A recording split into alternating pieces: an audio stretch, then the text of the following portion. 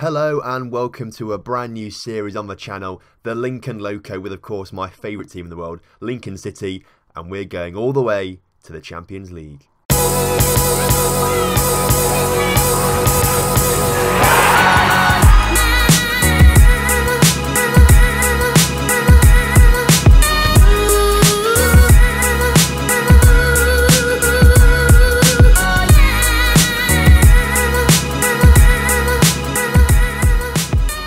And welcome to the Lincoln Loco. This is the main save on the channel for Football Manager 2018. It's the release date of Football Manager, and I'm very excited to be here as the boss of Lincoln City. It's of course the team I support, so it's going to be even more special to me. As it's the first episode of a new series, let's go for a like target of 25 likes on this video. I'd love to see that on this first video, so if we can reach that, I'll be absolutely amazed. So here we are, sitting here. If you watch the trailer for this, you'll know that the reason we are Lincoln City manager is because Danny Cowley and Nicky Cowley, the current manager of Lincoln City, have been approached by England for the job. If we actually go to England, I've made a little custom database where if we look at England, their manager is Danny Cowley. If we go to staff, if we can find that staff, all assistant manager is Nicky Cowley. They have actually moved there. Southgate's gone, and Danny and Nicky Cowley are going to be the England managers. So we'll monitor that as well, because it'll be interesting to see how they do as England managers. But that's the reason that we've come in as the Lincoln manager, because they've gone. So this episode then is going to be a nice little introduction, I think. We're going to do a little introductory thing. We're going to meet the team, have a look at the club as a whole, the dynamics, obviously, of the new squad, and kind of what the plans are going forward. So I think the logical step to do now is we've seen that we're now manager of Lincoln. Let's have a look at the team and what we're working with here. So Lincoln have a very good side, to be fair, in my opinion. I know I'm a fan and I'm a bit biased, but we do have a decent side. I'm going to take you through the key players that we've got. The keyest of all key players, especially on Football Manager, is Michael Bostwick. Now, he was brought in over summer by Danny and Nicky Cowley. Last season played at Peterborough United in League One all season, was their player of the season last year at Peterborough, and then decided to join us. So, I'm not sure how that happened, but we've got him, and I'm over the moon to have him. As you can see on his reports here, he is a leading player for League One sides, so it's incredible that he's actually here at the club. In real life, he plays more midfield for us, but on Football Manager, his best position is centre-back. However, I think we will be using him more in the midfield. That's kind of where I see him as a player. That's kind of what I want to use him as. But he's got some really good stats on him, particularly in the mental area, some really good mental stats there. Physical, still pretty good for a 29-year-old. He's in his prime, I suppose, now, so we'll get a good few seasons out of him before he starts to deteriorate. Technicals, a little bit to be desired for, I suppose, in these top ones here, but he's a midfielder and defender. You're not like going to need finishing or dribbling all that much, really, are you? Going back then to the player list, Sean Raggett is our key defender. He's a fantastic player. He's on loan to us at the moment from Norwich.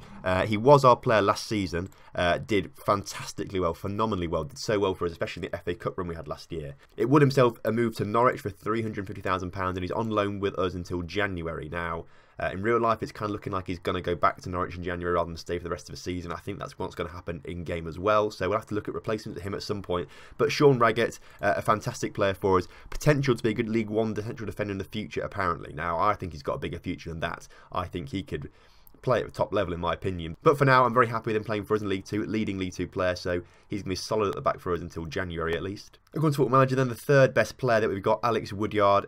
Also another fantastic player, another central midfielder. We've got a really strong central midfield duo. We have to build the squad, I think, around Woodyard and Bostwick this season. But a really good player. Came to us with Danny Cowley after he left Braintree. A really solid player, I think. According to Football Manager, he's at his peak now at 24 years old, which is a bit iffy, I think. He's a decent player for the League One side. So again, we've got League One quality players here. But in my opinion, he's got a lot of potential to go forward, I think. Championship in future, I think that's what he could do in real life, so we'll have to see what happens really with Alex Woodyard. But a really good player, plays more of these new roles actually, to be fair, so I'm interested to implement these new roles into the game, see what they kind of do, but a very decent player. Of course, he's also the captain of the club, so he's a key player for us. Going to be playing most games this season, I think, and hopefully if we do get promotion in the season, he'll stay with us again and be solid in League One too, I think. So he's going to be around for a good few years, I think. Some of the good players around here, around the top of the ability squads there, Neil Eardley's come in. He's a right back, the only right back at the club at the moment, which is actually a lie. It's the only left back we've got at the moment. We've got one left back. We've got a few right backs. It's left back we're struggling on.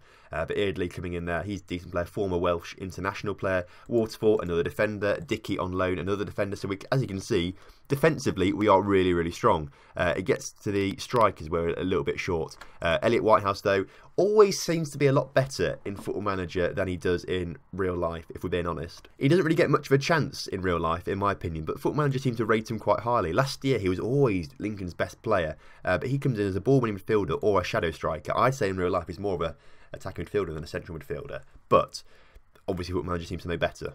Again, a decent player, still quite young. He's a player that we're going to look to use quite a bit because we've got a few players who can play really well in that central midfield.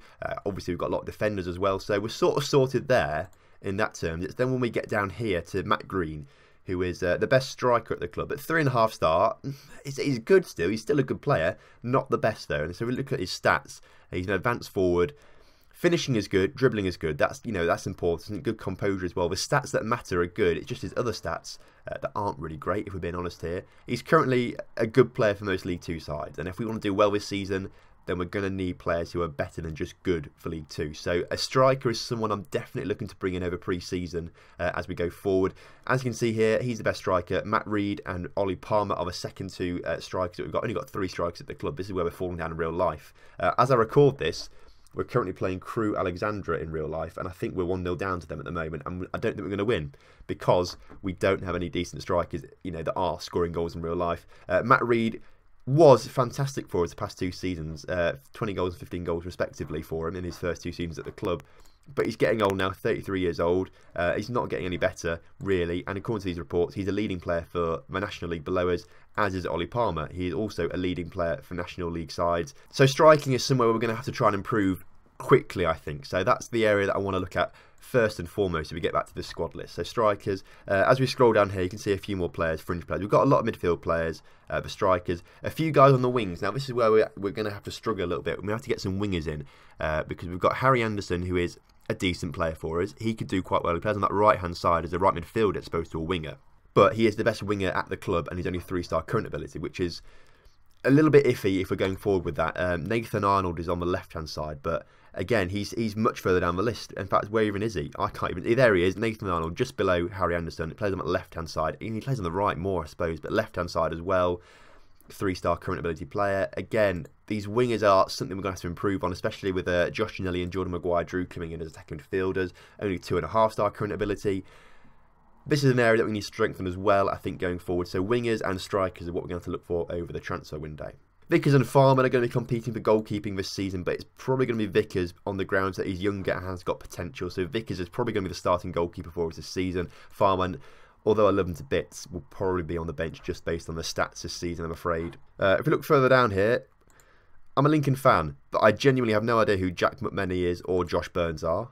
They're 16 and 18 respectively. Richard Walton, also a goalkeeper, they're not going to play games, so I'm actually going to move them all down to the under 18s right now on the grounds that I'm not going to use them. So that's a squad then. That's a brief overview of the squad. We'll get to know these players more as we go forward, but they're the key players that I've sort of signalled out there, and players that are sort of fighting for their place. I think we'll have to try and replace them at some point. We'll look at the quick look at the squad dynamics now. Now, as you can see here, match cohesion very, very poor, so I've actually lined up a few friendlies already for us to try and get some good match cohesion. We want to play as many friendlies as possible to get this right up to the top. Dressing room atmosphere though is very good, that's nice, and I've got some decent managerial support. More support in my first day of a job than I ever had at PSG, I think, so that's quite nice to see already. If we look at the hierarchy, you can see that we've only got 2 team leaders, Alex Woodyard and Jamie McComb. Now, Jamie McComb is 34 years old defender who's retiring at the end of the season. He's not going to play at all. He's a very decent coach though. His staff attributes though, as a coach, defending wise, if we look down here at the key defending ones, apart from level of discipline, for this level he's really good. So I'm going to try and sign him up as a coach as soon as possible, really. Ideally before his contract ends, because he's on a lot of money per week already. Well, actually, that is as a coach, I suppose, maybe. I don't know. But we'll try and get that contract down a little bit, save some money. But Jamie McComb is a player that I want to bring up. Farman and Waterfall are the only influential players that we've got. Highly influential players, that is. And then we've got quite a few influential players. So I think over the transfer window, we want to try and get a few more influential and highly influential players in to try and solidify a little bit to get some more leadership in the squad, I suppose. Social group wise, there's a big core group, to be fair, a big secondaries group, a small social group B, and others. Michael Bostwick is the only guy who's not got any mates at the moment, but I'm sure that will change soon. It's good to see that there's quite a nice team togetherness, which is nice, and I think on the happiness tab, everyone should be happy so far, really. I've not done anything to change that right now. It's my first day on the job, so if that was the case, I think I'd be doing a bad job. Tactics then, and there's going to be a few tactics being trialled over pre-season and to use in real life. Now, This is the first of those tactics, a 4-3-3, or a 4-3-1-2 if you prefer, actually. It's probably more better as a 4-3-1-2. Obviously, we've got a solid defence, so the backline 4 makes sense. We've got some really good players in the central midfield there, which is going to be good. We've got Elliot Whitehouse, as we mentioned before, can play as that attacking midfielder, and hopefully if we get another big striker, and we could probably play Matt Green and someone else there. So I think this is a decent formation to play, especially as our wingers aren't the best around, so that could be an option for us. We've also got this formation where we can utilise the wingers out wide, more advanced wingers, I suppose, along with Matt Green or something like that. We've got a decent midfield. Bostwick can come in as a CDM there, and again that backline of 4, so another viable tactic for us.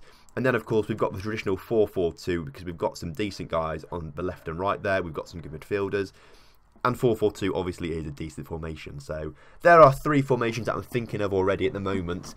We'll trial and error them over the pre-season and into the new season as well, and hopefully one of them will sort of stick. But I think we have got tactics there that can fit in different scenarios. So I'll set up the more team instruction wise soon, but as we try and learn more about the team, that's when that will come in. Expectations this season then are to finish mid-table. Now in real life, the fans, as soon as we got promoted from National League last year, there was a section of the fans that just seemed to think we were going to walk League 2, another section that seemed to think that we were going to get to playoffs, and not many people think we're going to struggle. And in real life at the moment, we're not struggling. We're sitting 3 points out the side of the playoffs, which I think is an impressive achievement considering we're not really scoring many goals. So I think mid-table is a comfortable ambition for us. I think if we can get a good run of form, we may be able to sneak playoffs. I think we've got a decent side that's capable of that, but we'll have to see as we come to the end of the season. Mid-table, though, is a good starting point for us, I think. Second round of the FA Cup. Hopefully we can get to the quarterfinals again this year like we did last year, but this is Football Manager, not real life. I doubt that's going to happen for us. And in the League Cup or the Carabao Cup, reach the first round, which we're already in, so we've achieved that already. We're playing against Burton, so I doubt that's going to actually achieve much. A quick look at the staff then. Obviously, because we got rid of Nicky Cowley, or say got rid of, because he was signed for England. That's the reason. Because he signed for England instead, we've got no assistant manager. So I'm going to put an advert out now, actually, for assistant managers, because I do need one. So an advert for an assistant manager is going out. But other than that, we've got a decent level of training across the league. We're sort of in the middle, maybe slightly below average overall. But hopefully with an assistant manager coming in, that might change. We might be slightly above average. In terms of scouting, we could do with some more staff members, to be fair. We're not that great, really. But I think going forward, we should be okay. Medical team-wise, we've got the best sports scientist in the league, so that's fantastic to see, but not so good on physios. But we have got a space in the medical staff for a physio, so we're going to put an advert out for a physio as well, and hopefully that'll be good going forward because we do need another physio. Scouting then, and this is a big change this year, obviously. When I was manager of PSG, it didn't matter too much. But this year, with Lincoln, you've got scouting budgets. And with Lincoln here, we've got a scouting budget of 33,000, which isn't great. Now, if you want a good scouting guide, the Northman did a really good guide on scouting, which I'm going to be using for this. So there should be a link in the description to his video on scouting if you want to check that out after this video. So what this budget means then, if we go to players search, we can then click on the packages here. Now, as you can see, the current packages that we have enabled that were automatically put on where we can scout players across our league, League 1 and the Vanarama National League. So we've got the players leagues above and league below, and in terms of our youth package, that is players in our league. However, as you can see, the yearly budget for this, if we left these on all season, we'd be paying £30,000 over the season and £20,000 over the season, which is more than our budget. So I think these packs have to be turned on over like the transfer windows, for example, but we have to be very careful with how we're spending. So once the transfer window shuts or we've signed everyone that we want to sign, these packs are turned off, and then we save some money that way. So as you can see here, we've got a lot of players available to us, which is already confusing because we're scouting League 1, our league, and then our National League, but players from the Championship and Premiership are coming up, which again is a little bit confusing considering these packs. I still haven't really nailed down what actually the packs really do, but going forward we just be careful with this magic number here basically. Now, of course, I do want to point you to our fierce rivals, Grimsby. We played them fairly early on in the season. In real life, it was a 0-0 draw. Obviously, we're going to be looking for better and beating them in games. So look out for that game. That's going to be a really good one, to be fair. And we've also got a lot of local clubs close to us. Mansfield in our league, Notts County in our league, Chesterfield in our league, Forest Green are in our league. Dover are just a league below, actually, but they could get promoted. If we don't get promoted this season, we could play them next season. So there's a lot of good derbies here that are coming up pretty soon. So expect to see videos on those ones because they're going to be quite exciting. In terms of the facilities then, we've got a 10,000 seater stadium, which is really, really nice. We actually do have nearly 6,000 season ticket holders this season. In real life, after the FA Cup run last year, everyone just decided to support Lincoln. Now we've got 6,000 season ticket holders. So we're not going to see a lower capacity than 7,000, I don't think, this season. If we do, then I'll be very cross, unless it's Checker Trophy. In real life, though, they are looking to build a new stadium. But that is a few years down the line, so obviously nothing's really finalised there, so nothing is going to be finalised in the game, of course. In real life, though, we are looking to build new training facilities, and I don't know if this has been factored into the game or not, and the fact that we've got good training facilities in game, I don't know if they factored that in or not, but good training facilities is a real plus for us, because I don't think many clubs at this level are going to have good training facilities. We do want to look to boost the youth facilities, though, fairly soon, because I do want to bring some young players through. So in the near future, hopefully with some of this FA Cup money that we've got from last season, I'll show you the finances in a minute, we could try and get some more youth facilities, but the board won't let me do that yet because I've only just joined. Now, affiliate clubs. Now, as far as I'm aware in real life, there isn't an affiliation with a Lincoln club in Gibraltar, but Football Manager seems to think there are. But it doesn't really seem much. Apparently we're the senior affiliate as well, which is even more bonkers, I think, in a way. But I've never seen anything that's really happened in game, so don't think about that too much. But we are going to look for a senior affiliate. I want to try and get some more money into the club, and I feel like if we get a Premier League affiliate club, then we can get some really good players on loan as well for free. So I'm going to ask the board now for a senior affiliate.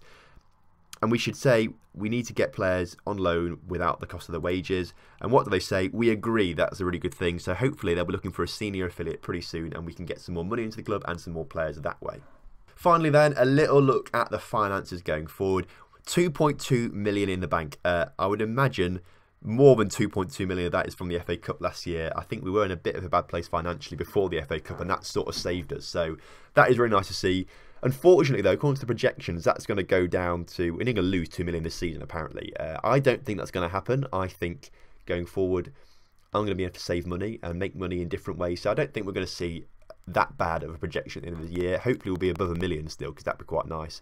Sponsorship-wise, though, a lot of these sponsorships end at the end of the year. Not that they're much money anyway in the first place, but most of these do end at the end of the season. So hopefully next season we'll get some big boost in the sponsorship money as well.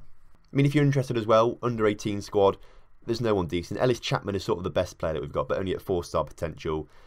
He's not going to be played too much, I don't think, in this series. So don't expect any of the youth prospects to come through just yet. Right, that's it for this episode then. We've had a little meet the team and a meet the club type thing. Next episode then, we're going to play pre-season off camera, because that's a little bit boring for you. But next episode, we're going to do Wycombe Wanderers, the first game of the season. I think we'll probably do Burton as well in the first round of the League Cup as well. That'll be interesting. So join me then for when we play Burton and Wycombe. Now, I want to stress something importantly as well here. This series is going to run 5 days a week, Monday, Tuesday, Wednesday, Thursday, Friday. There we go. However, I am going to get the opportunity to have bonus episodes on the weekends. So if you want a bonus episode on the Saturday or Sunday, then we're going to have a likes target each week. So for this first week, I'm going to say let's have a target of 50 likes across all videos this week, starting from Monday, obviously this episode. If by Friday there's 50 likes, then there'll be a bonus episode on the weekend, and then next week we'll have a higher like target, and that is basically what's going to happen throughout the rest of the series. So if you want bonus episodes, like the videos. Thank you very much for watching this first episode then of the Lincoln Loco. I will see you tomorrow for the first game of the season. If you enjoyed the video, make sure you drop a like, subscribe to the channel if you're new, and I'll see you tomorrow.